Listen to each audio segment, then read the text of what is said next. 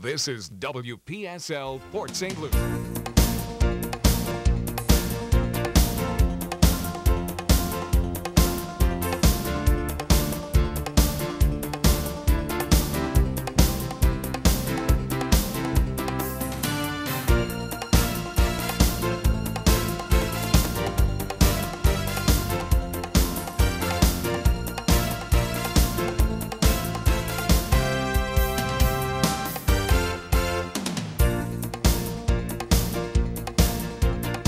A business and you want to find a business partner with a little bit of money, give Warren Buffett a call. He's looking. If he wants to buy any burgeoning broadcast operations.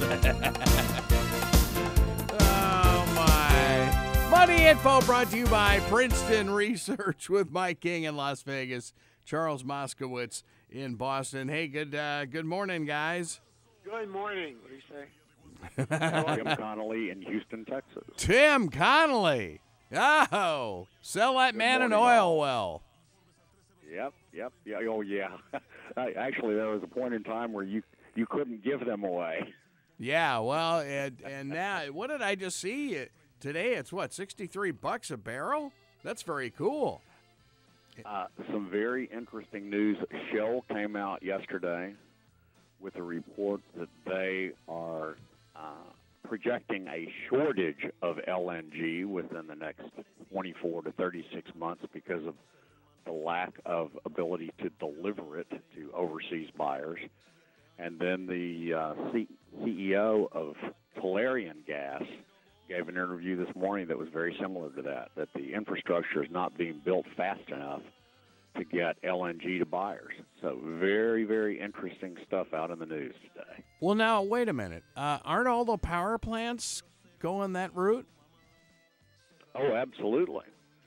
And we have the infrastructure to get it to our own power plants, but we don't have the infrastructure to get it to some of the shipping points that the foreign buyers prefer. So, for instance, New York absolutely is not allowing any LNG flow through any pipeline there, and so it's therefore impossible to get LNG offloaded in New York to go overseas. And there's a variety of other bottlenecks developing because of the municipalities like New York City refusing to allow it to happen. And so is that bullish or bearish? Well, I think. I mean, if if it's all sitting in storage, then not great. From the standpoint of it's sitting with nowhere to go, the Cushing story. Right. And so, what do they do with it? Well, Shell's view is that bottleneck is a temporary issue, and they believe that it can continue to be shipped and come out of other harbors than the perfect one, and largely because of the Jones Act is why New York is saying it's all about environmental, it's all about the unions. But Shell's opinion... So also minorly about terrorism. Yes. Because they're not crazy about sending fully loaded LNG under the Verrazano Bridge. Oh yeah, well yeah. I was serious. I've heard that. Okay, but asking and there is some that's legitimate. Yeah, Charles, that's a legitimate concern because these LNG supertankers can explode like a nuclear bomb. So that's a legitimate concern. Okay, let's back up a little bit. It's something that was just kind of dropped in the conversation by our friend from Houston. Why would the unions be objecting to this? The Jones Act is a U.S. act that prohibits any U.S. shipper from using anything other than unionized crews. Oh, okay. So it literally prevents Houston, Freeport. We have a number of LNG facilities now that are exporting overseas, and yet we could sell a tremendous amount of it to New York, but they can't land in New York Harbor because the cost of union help is so much higher that it doesn't justify the revenue for selling it into New York. And it's purely the Jones Act, purely 100%. But that'll change if the price doubles, I'm assuming. Yes, but if the price doubles and the demand is out there, this quote from Shell yesterday, actually, is the Shell's director of integrated gas said yesterday that we are seeing significant demand expansion from importers in Asia and Europe, and we are also seeing LNG provide flexible, reliable, and cleaner energy supply for other countries around the world. And in Asia alone, demand this year rose by as much as Indonesia, the world's fifth largest exporter, produced in 2017. So they're seeing some data points that they are actually very bullish on pricing and bearish on supply by, I think it was 2020. Yeah. Hold on. And that seemed so far off, but here we are, a third of the way into 18. Yeah. Well, now, something else So, is wait. Let me ask you go something. ahead. Let me ask Go you ahead. something, Tim. So those Asian markets, do we have the same situation there on the price structure? I mean, what are they willing to pay today versus what you can see in Houston for supply? Well, the interesting thing is this. They're paying more because they want to do spot pricing, and they're trying to avoid long-term contracts. So in the near term, they're paying more, but they're not agreeing to long-term contracts, so they're not assuring their long-term supply. Shell, this is the quote, Shell noted that a mismatch in requirements between buyers and sellers is a growing trend. Most suppliers seek long-term LNG sales, but LNG buyers increasingly want shorter, smaller, and more flexible contracts so they can compete in their own downstream power and gas markets, meaning they'd rather go ahead and adjust upward in the near term on pricing than have a long-term Where's contract. Enron when you need it? Why did I know that You're was right. going to creep into this conversation? Well, I somewhere? mean, well, first of all, it's a local story, but second of all, it has all to do with trading. And, if you think that nobody's noticing, you're wrong. Somebody will pop up. You bet. Absolutely. Yeah. Wow. And something else that seems to be going on in lovely Tejas. Is it true that Warren Buffett's looking at buying Southwest Airways? Well, I don't know that that's true because I've heard those rumors, and it's not.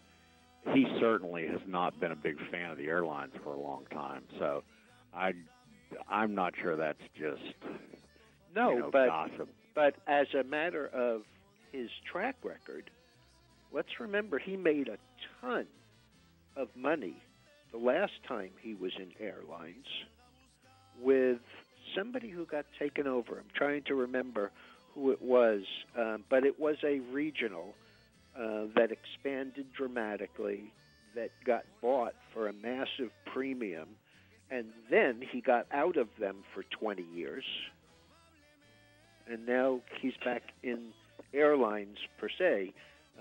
But I think all of the talk about him with Southwest is, kind of like 16 guys who are in the investment banking side of the business. They're long who Southwest are Airlines. saying this could happen. This should make, and all it makes all of the economic sense in the world, and the psychology of it is there, but that's about it. Well, now I've found where this came from. He made a comment in an interview last night that was quoted on CNBC that he wouldn't rule out owning an entire airline. Okay. That was the quote. Yeah, well, he wrote his annual letter was released Sunday. Mm-hmm. So there's all kinds of talk around him. And Becky Quick on CNBC had him on from 6 o'clock in the morning until 9 o'clock. and I can't watch it anymore. He's a little too folksy for me, and talking about his hindsight and what's gone on, gets old after a while. Well, he's a big fan of the new tax plan because it added billions and billions in value to Berkshire Hathaway with their booking of gains on the new tax rates. And frankly, there'll be a lot if the trend continues. There'll be a lot more on the dividend side because dividends and buybacks seem to be where most of the money goes, regardless of how many companies give $1,000 bonus to their workers. I want to give you the most concrete example of the trickle-down effect of this. I was at Starbucks doing my early morning meeting this morning, and there is a teacher who is retired but still teaches part-time helping people, and she just got a letter from the Texas Teachers Retirement System that her pension payment due to the new tax rate is increasing a net of $137 a month effective immediately. Yeah. Now, there are thousands and thousands of retired teachers throughout the United States. And when you think about that this is something that's going to happen in every pension plan because they do withholding for the income taxes, and they're lowering the withholding amount. What wonderful news that was. Wow. Wow. Absolutely. And secondly, here's an even better example. Yesterday, we have a new client in here, a family office out of Louisiana, owns 62,000 acres of producing land of both agricultural products and oil and gas. Last year, after taxes, they made $22 million on their operations. This year, after taxes, they will make $30 million. And they are taking their cash flows and going out and buying $250 million worth of more producing properties. So it's a perfect example of people taking their tax savings and reinvesting them. So people aren't all going out there and buying back stock. And this, if everybody knows who Kevin O'Leary. Oh, you bet. Who is a failed money manager who now has a series of ETFs under the umbrella of O shares. Can't stand the guy, but if they took the words I and me out of the vocabulary, he'd have nothing to say. But the fact of the matter is that Mr. Wonderful. Made Mr. Wonderful. In the meantime, he made a valid point talking about the companies he would invest in for exactly that reason. If you have a tax cut, companies that were paying X are paying now 2/3 of X, or whatever the number happens to be in their industry and in their situation. And, the PEs have to be adjusted up because the earnings will be adjusted up. And so, you see a lot of that. You see a lot of it all across all across the economy, regardless of what our friends in the House and Senate say should or shouldn't, will or won't happen. And we can only hope that the follow-on growth is as greater than people thought, and that it's not all $1.5 trillion in deficit spending, because it is a huge, huge benefit for a lot of people. And I was so thrilled to see this woman's eyes light up telling me about this morning.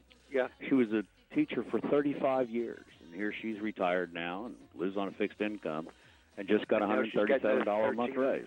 Right. Now she's got a $1,500 increase in benefits. That's great. That's Pretty really wonderful. awesome. That is really awesome. Yeah. What do you, I just looking at CNBC, and they're talking about the new Fed guy, and that, he says there's going to be rate hikes, and but he still thinks there's going to be a 30,000 Dow. I mean, do you see that? Oh, yeah. He's testifying right now in Congress. And on I was going to say, I'm looking at him Senate. testifying as we speak. Yep. Yeah. And well, he's the first non-academic also. As my sainted great-grandmother used to say, with her Irish brogue, from his mouth to God's ear. I'd love to see if we could withstand 4 interest rate increases, which is what people seem to be talking about, 3 to 4. So that's 100 basis points this year, and maintain a 30,000 Dow. That would be miraculous. That would be pretty amazing because people have gotten spoiled. 10 years of 3% money. I mean, I have clients who have bank loans that have had 3% ceilings on their interest rate for the last several years. Those are the really big players. 3% ceilings. And just for the public side of it, housing contracts and building, a new building reported yesterday and was dramatically down. Yep. And the no reason surprise. that they're talking about is because, mortgage rates were 3 3/4, and now they're 4.5. Good.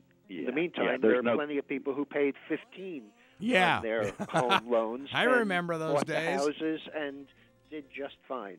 Yeah. In those wonderful days that Jimmy Carter was president. Oh yeah. I think Carol and I were paying 18% or something like that in our house in San Diego. Oh yeah.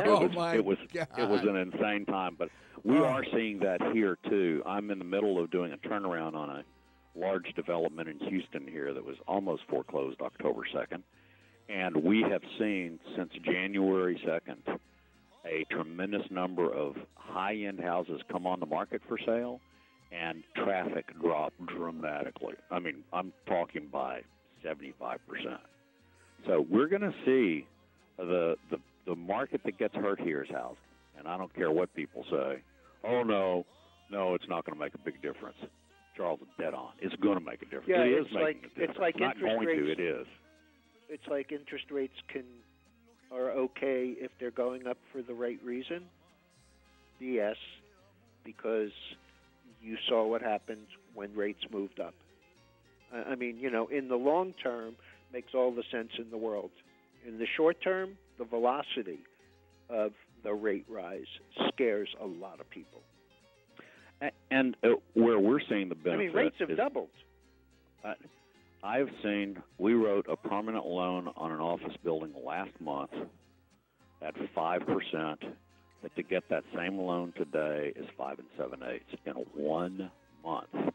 Well, what's happening is most of the commercial owners are now rushing to get things done. I have a whiteboard that's filled with about 9 transactions right now because everybody's worried if they don't fix now, it's liable to be 6 or 7 next year.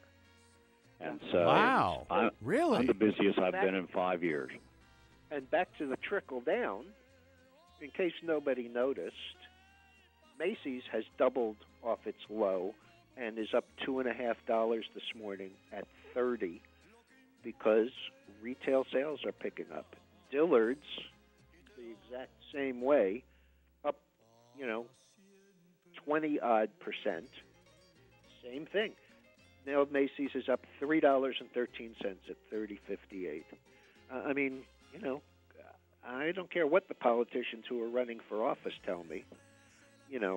I mean, and it's somewhat of an unfair comparison because now they are coming up against absurdly low comps from a year ago when things were really bad.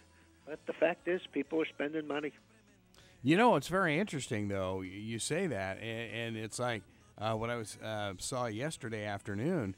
I guess the toy manufacturers like Mattel, they really took it in the back because Toys R Us are closing so many stores. Yeah, and the distribution is demolished. Well, but it's not really. I mean, they still sell in like Walmart and Target and places like that. I do understand that, but I just can't understand why an individual company like Mattel would just be hurt. It went down like 5% or something like that. It was huge. Yeah, And but you have to remember, Mattel is kind of an unusual situation because there was talk of a takeover that never materialized with the stock up. Then there was an actual bid that was failed and took the stock back down. I think probably what you're going to have to see, they're going to do it in the face of Walmart and online from Amazon and online from Walmart.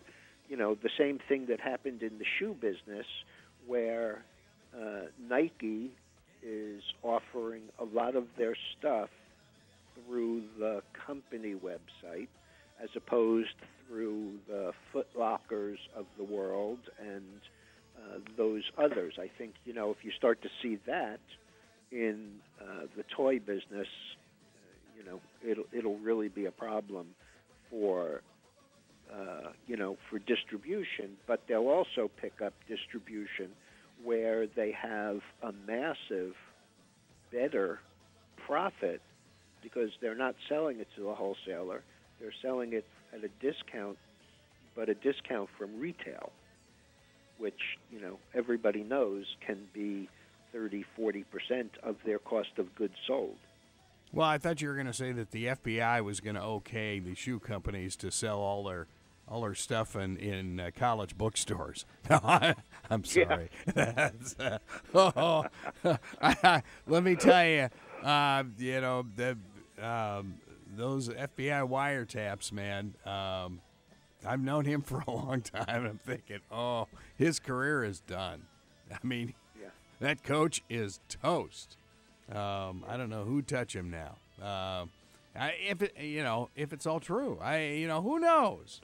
But I believe. Hey, let me give you a quick quote out of Powell. This just came up, and Charles is right back where you're talking about. He just said the Fed is not going to continue to buy mortgage securities, and they are going to be liquidating that portfolio. And that is not going to help rates at all. Ooh. Just came across. Oh. Almost $5 billion. So wow. when you've got a combination of the economy heating up and the Fed selling mortgage-backed securities, that could create a problem. We'll see. And he says Again, now we're looking at a $50 billion balance sheet runoff. Haven't we seen that movie before, Tim? Yes, we have. Oh, my God. Yes, we have. So it's a good time to be very careful and keep some cash on hand because rates are going up. Wow. It's going to be interesting. Now, the other thing is he said we're going to largely do it in runoff, which means payoffs. But he just commented, but we are going to see a slowdown in the refinancing market, so our payoffs will slow down also. So it's very interesting, very nuanced discussion going on right now. Yeah. I was always amazed that when rates were 1.3, 1.4, 1.5 on the 10-year, why they didn't hit the market with some of that and actually take gains at the same time as reducing their balance sheet. Because when you're the bidder, yeah, when you're the bidder driving down the rates, you can't very well be the seller too. We've tried that. Guys have gone to jail for that if they weren't the government. I was going to say that sounds a little illegal there, a little good old-fashioned spoofing. Oh man! Oh, but it's interesting. You talk about the new tax and the teachers' pensions.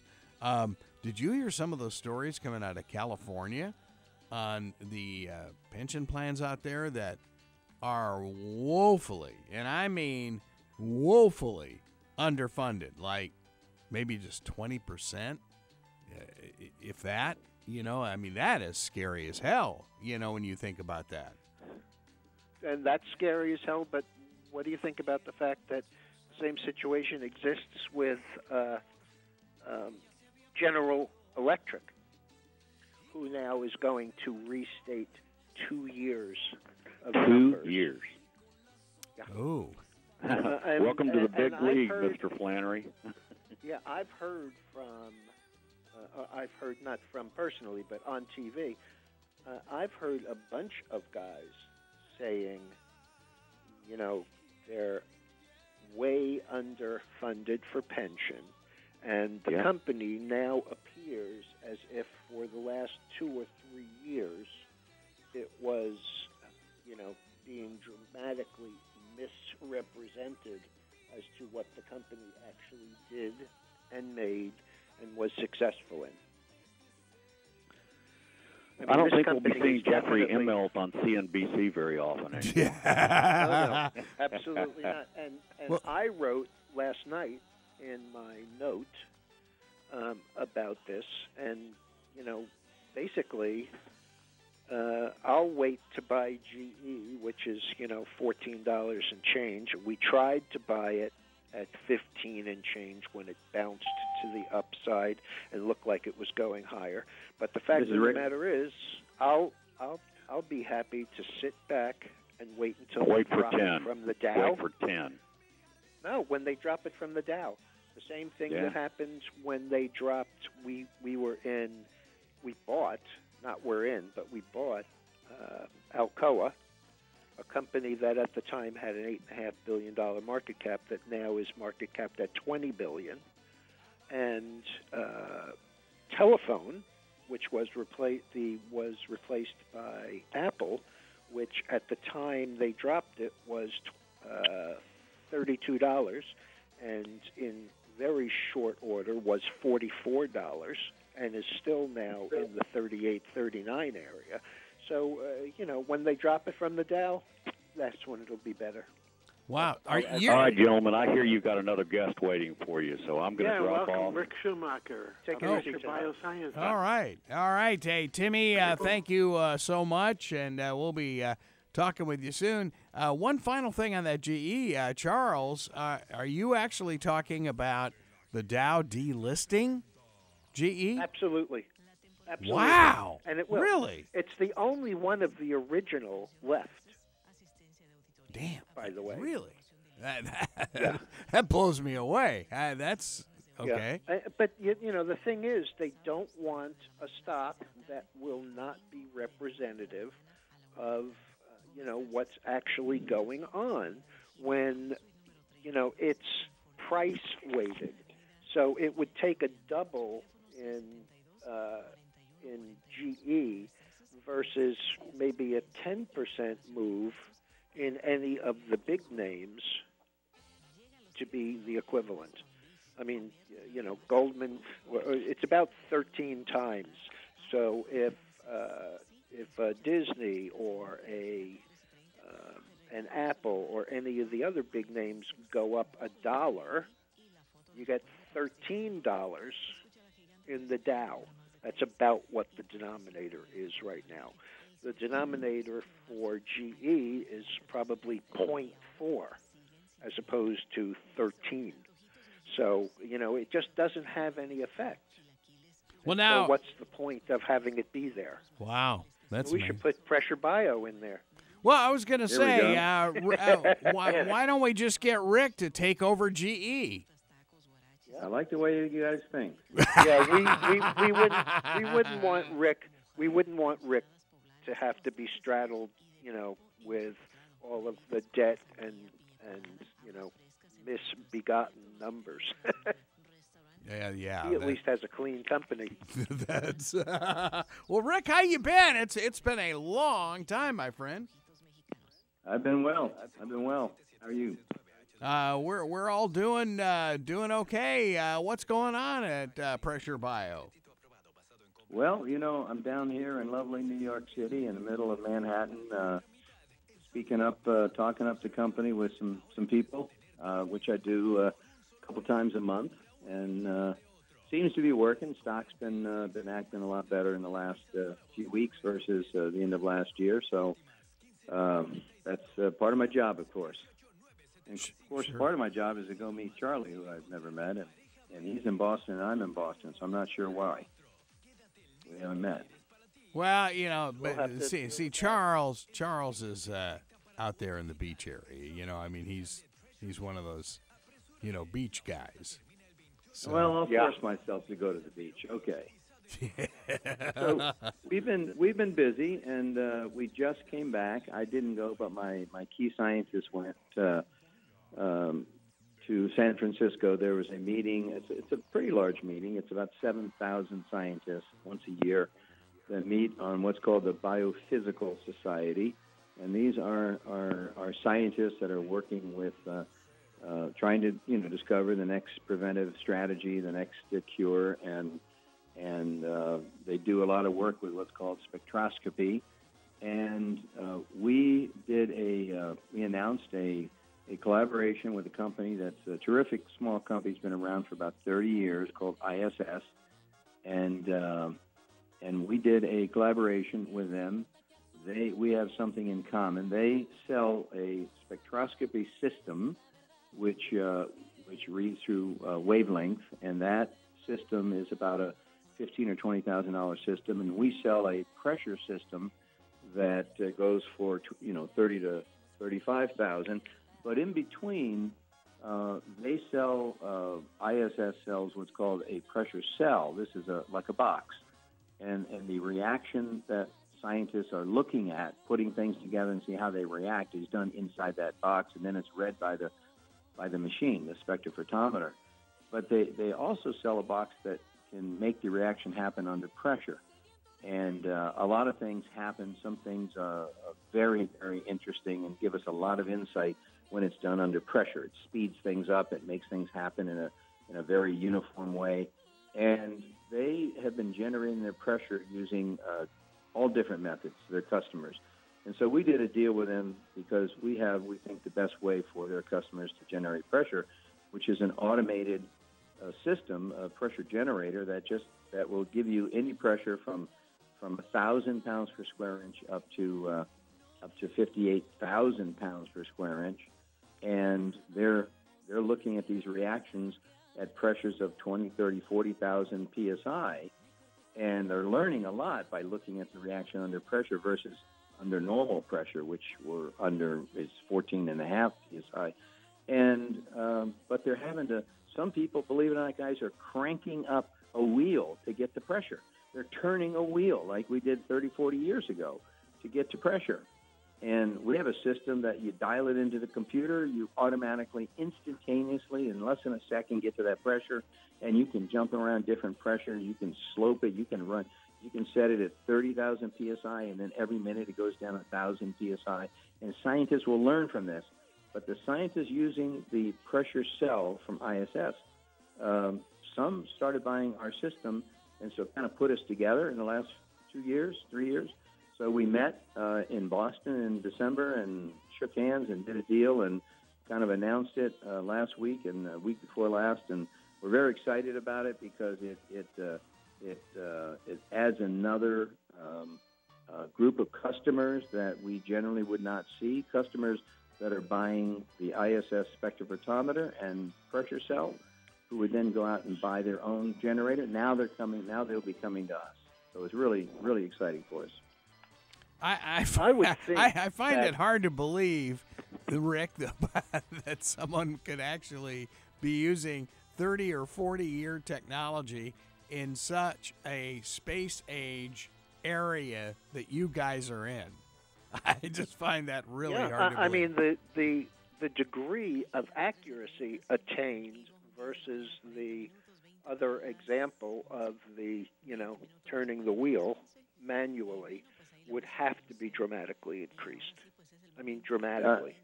So many things. The thing that is dramatic, once you get to pressure is pressure. So if you turn a crank, literally turn a crank for 2 or 3 or 5 minutes, and you get to 35,500 psi, and I get there in an instant at 35.5 in an automated system. 35.5 is still 35.5, but the other guy took him 5-7 minutes, and then when he wants to go down to 30 to see the effect on the reaction, he's got to turn the wheel the other way or crank it the other way. We simply dial it into the computer and say, go to 35.5 for 2 minutes, then go to 25.5, then go to 37.2. Whatever the numbers are that our experiments have shown are the best numbers for a reaction to occur. And it does it on, you can go have a, go do another experiment while this is going on. Whereas with the old 30, 40-year-old technology, you got to be there to be cranking it yourself. So, yes, but, some of it is because we're a small company with one salesperson and people have never heard of us. And I don't look at that as a bad thing. I look at that as a tremendous opportunity. Because we're small, because we've been 9 people for the last 10 years, because very few people have heard of us, that's not bad. What that says is 99.9% of the available market is still there for us.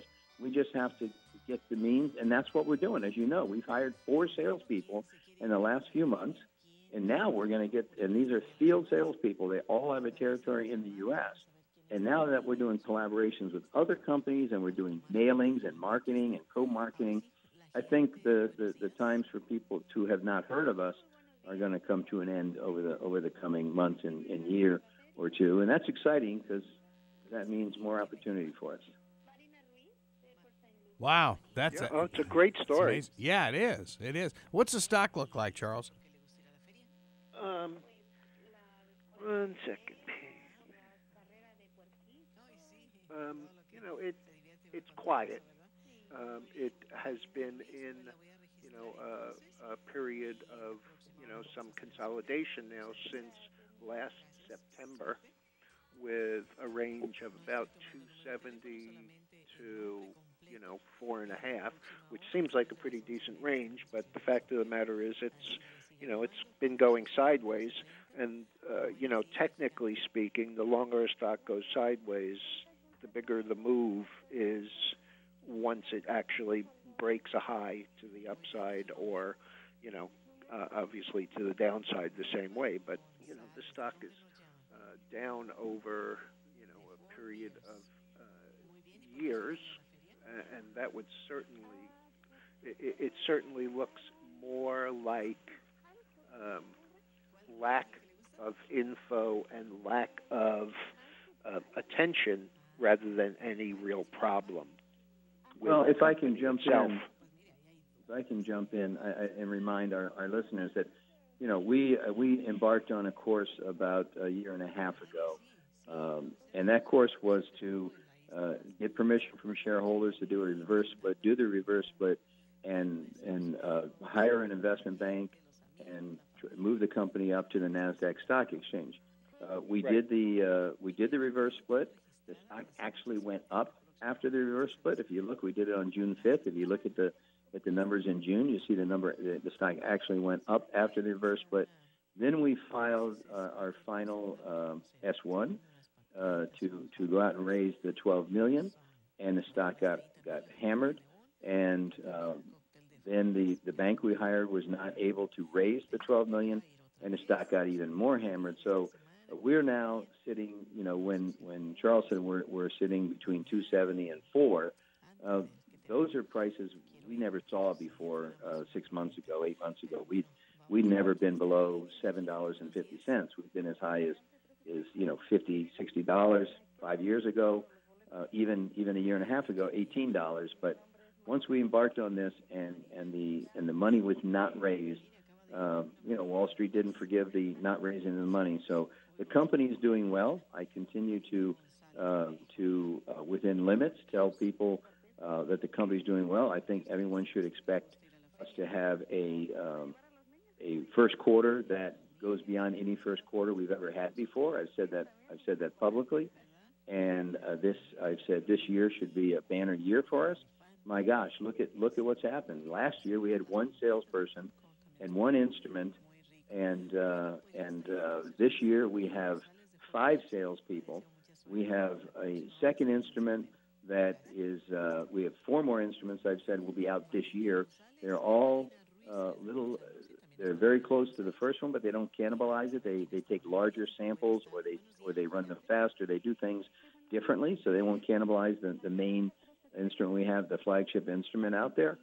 But they will add, we think, to our revenue. So we're looking for a good year, and yet the stock, I tell people, for whatever reason, the stock has not responded. The stock is still where it was when we failed, when the bank failed to raise the money last August, the stock went to 4, and as Charles just said, we're sitting at 4. We've been between 4 and 5 for the last few days, but it hasn't even gotten back to where it was before I went out on the road to raise the money last July.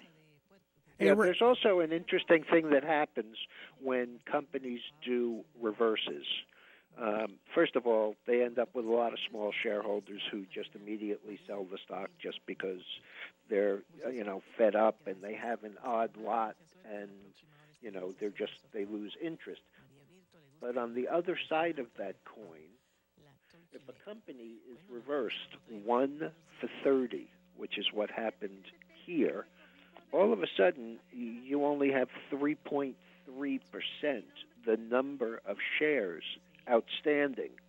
And so when there is positive news, there's a dramatically smaller float available for people to buy, and it generally results in a fairly sharp rise on any good news. This is the same thing that we've talked about relative to some of the other companies that we've dealt with, where the market cap is a couple of $1 million, and they're talking about having an order for $500,000 or $1 million or $1.5 million, and what people don't realize is that the fact is it's only $1 million or $1.5 million, but the fact is that also the market cap is only that, and so the result in the stock is dramatically increased and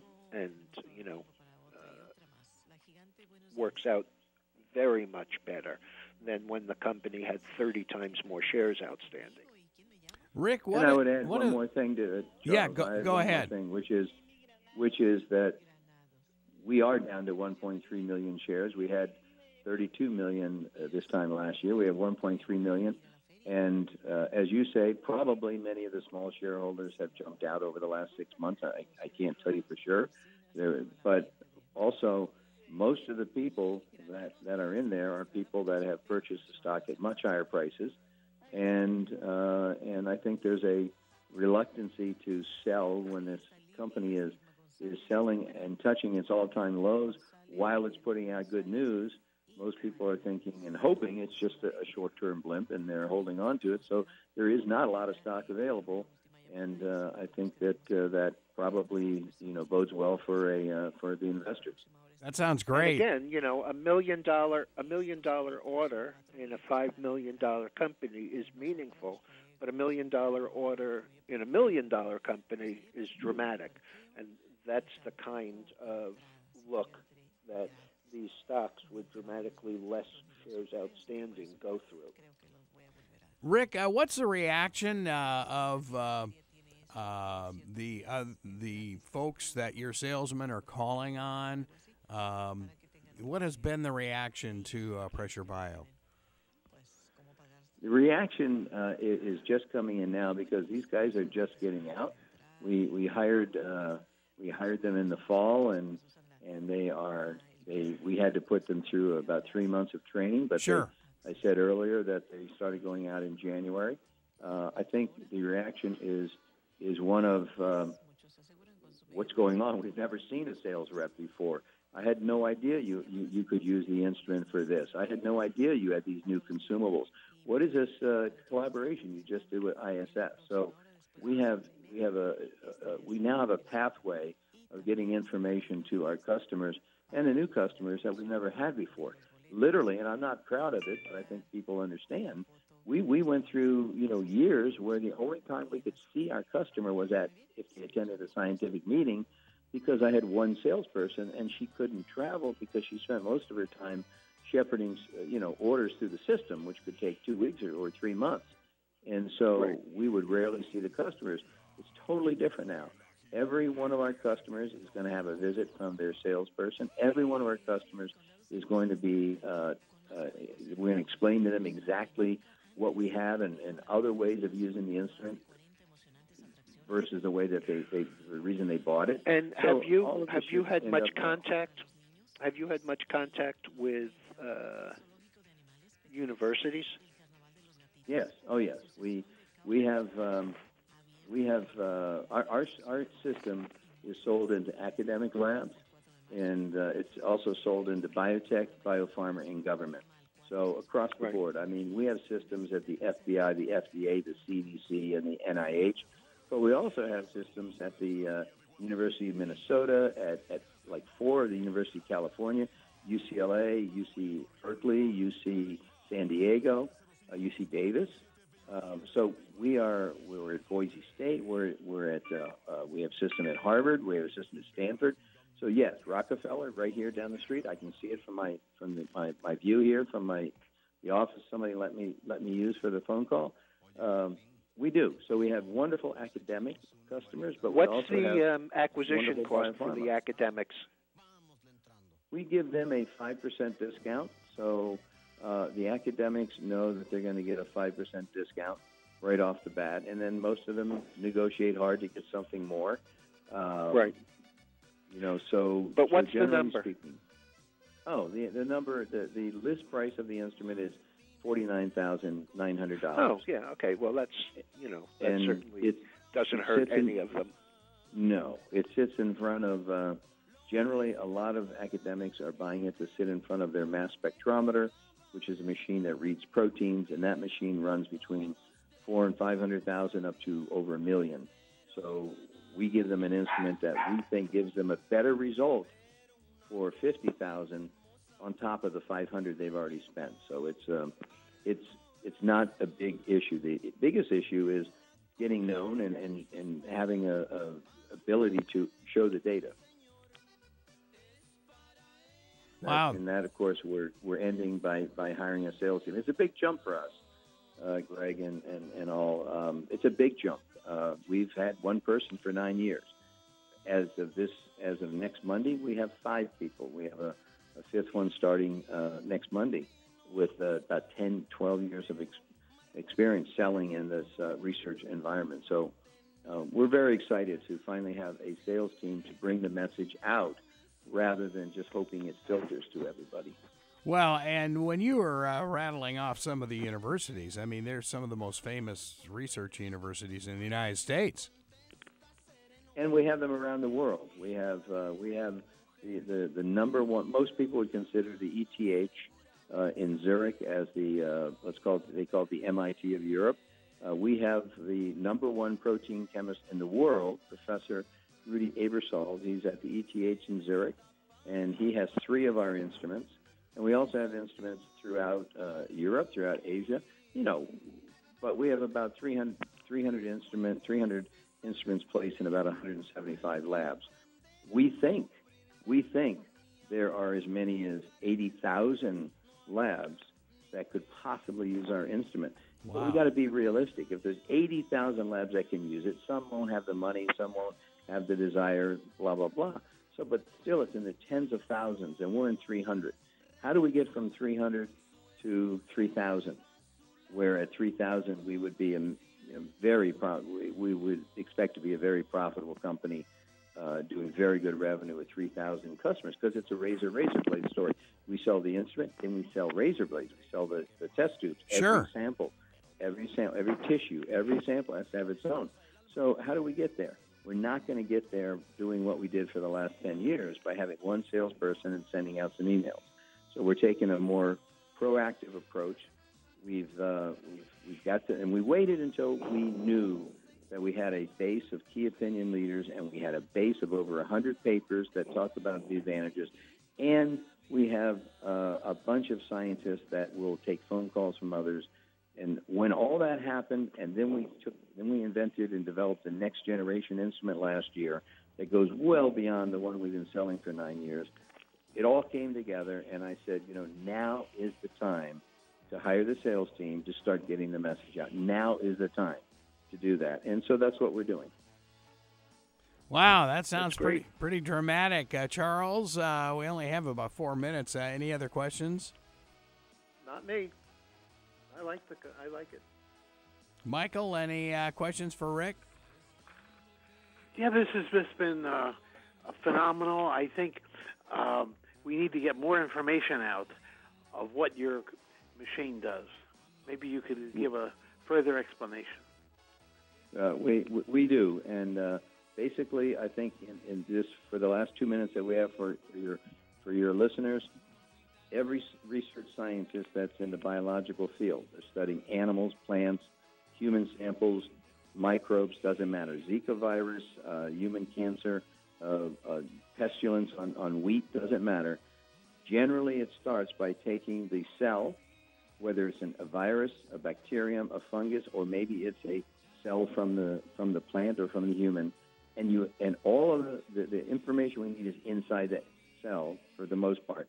We need to break it. It's not sexy, but it's absolutely critical part of science, scientific research.